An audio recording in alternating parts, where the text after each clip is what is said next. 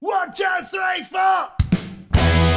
The Adventures of Greggery Peccary. Oh, here comes Greggery! Little Greggery Peccary! That nocturnal Peccary was slain! A peccary is a little punk with a white collar that usually hangs around between Texas and Paraguay, sometimes ranging as far west as Catalina. Catalina! This particular peccary is part of that bold, new breeding that extinguishes itself by markings which resemble a white tie directly below the white collar. It's wider now, the rim will know that the toy I'm wearing is a simple romantic book by now. Hey, hey, hey, hey, hey, hey, hey, hey, hey, hey.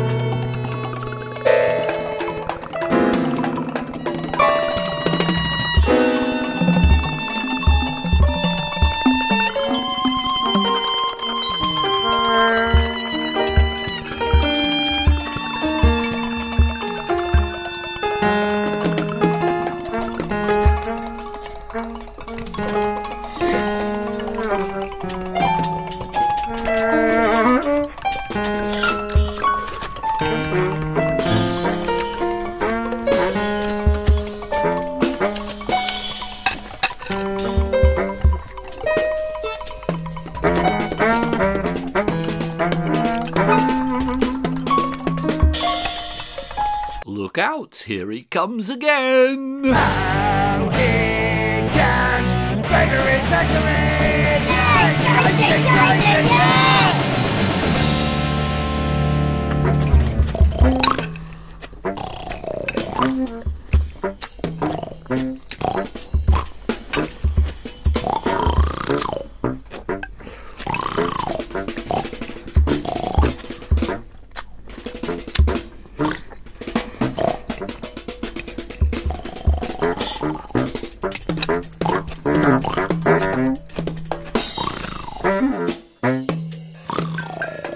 Every morning, Greggery drives his little red Volkswagen to the ugly part of town where they keep the government buildings. Boy, it's so hard to find a place to park around here.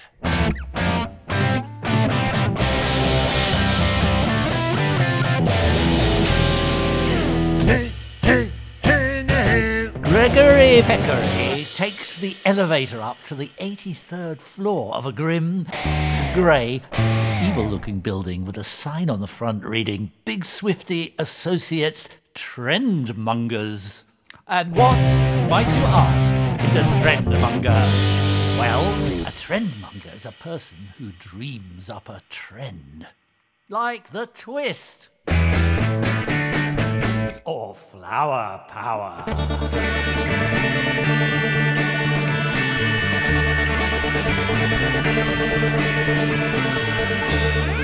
And spreads it throughout the land using all the frightening little skills that science has made available. And so it was, one fateful morning, Greggery Peccary made his way through the steno pool. Hi, Mildred. Hello, Gladys. Wonder. Yes, from the moment they laid eyes on him, all the girls in the big swifty steno pool knew here was a nocturnal gregarious wild swine on his way up. A peccary of destiny, adventure and romance. Is there any mail for me? Swifties. This is Big Swifties. At Big Swifties we all know you go. For any gimmick or gizmo, wouldn't you rather be involved in a series of colourful time-wasting trends? Air hockey. Biff. Dush. La la la la la la la. There you go. Is your wife snoring by the sink? La la la la la la la. There you go. Ain't your life boring, don't you think? Life is so much better when there's some little something to do.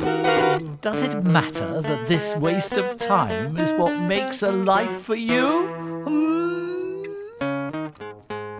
I must plummet boldly forward to my ultra-avant laminated simulated replica mahogany desk with strategically placed imported, very hip water pipe and the latest edition of the Whole Earth catalogue and rack my agile mind for a spectacular new trend, thereby rejuvenating our limping economy and providing for bored and miserable people everywhere some great new thing to identify with.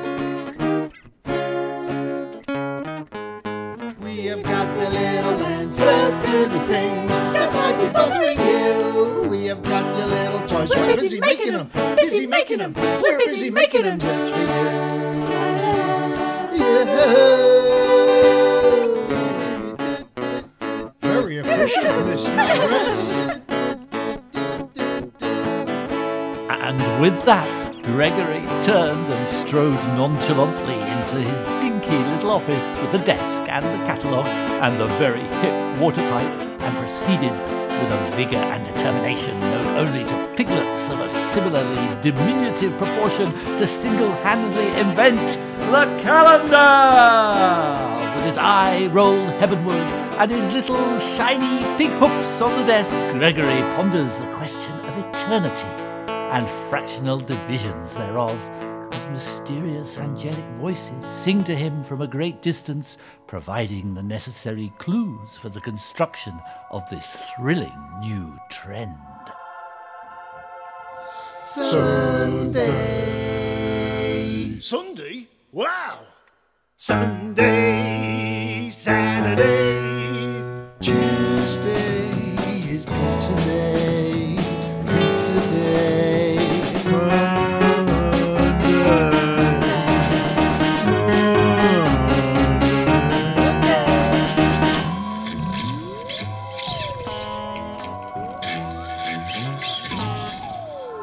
Sunday, Saturday.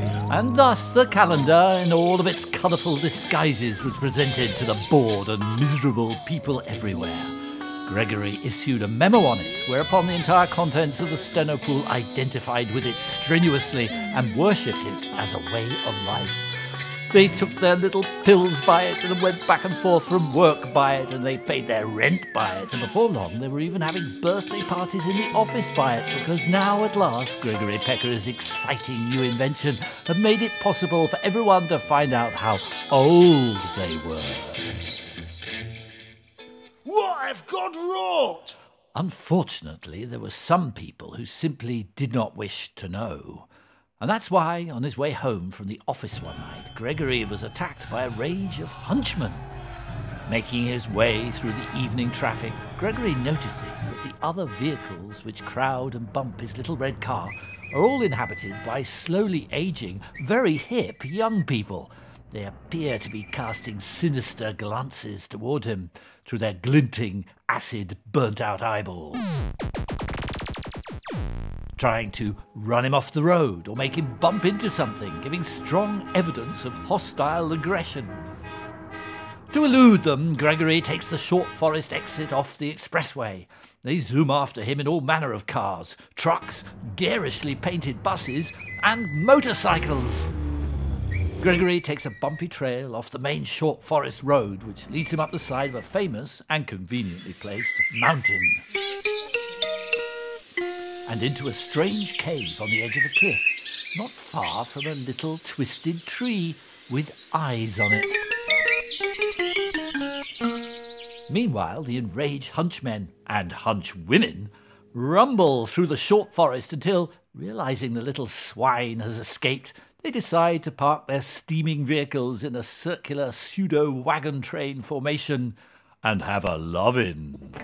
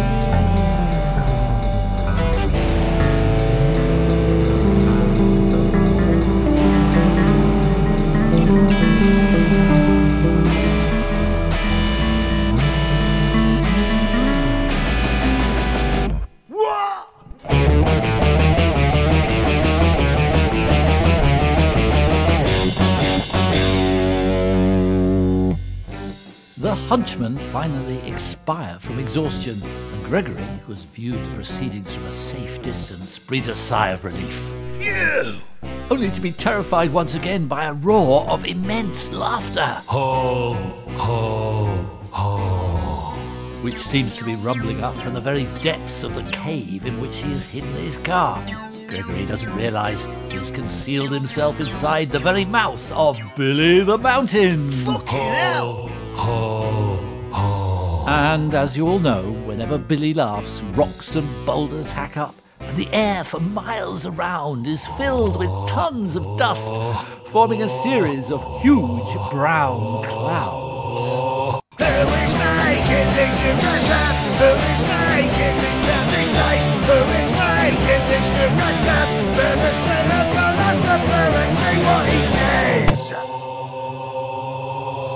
Greggery stops at a petrol station and makes a mysterious phone call. Is this the old loft with a paint peeling off it by the Chinese police when the dogs roll by? Is this where they keep the philosophers now with the rugs and the dust where the buck's gonna die? How many's you got? Says you got quite a few just sitting around there with nothing to do. Well, I just called you up cause I wanted to say the philosopher be of her sisters to me.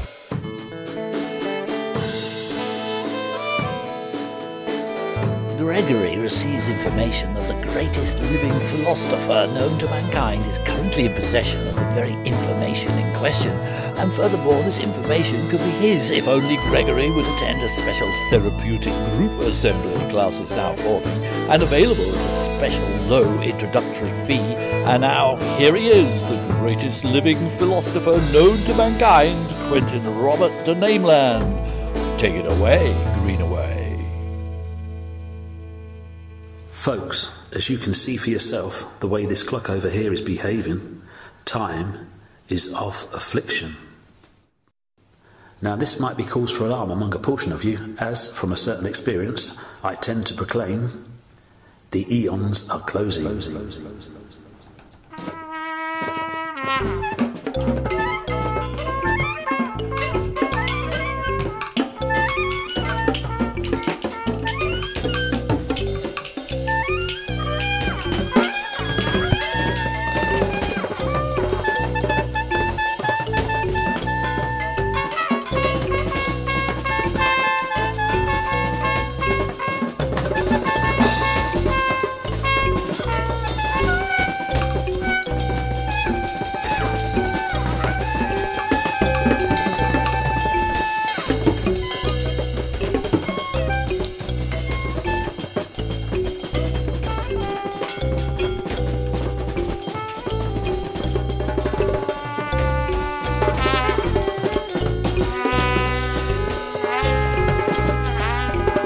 Make your checks payable to Quentin Robert de Nameland, greatest living philosopher known to mankind.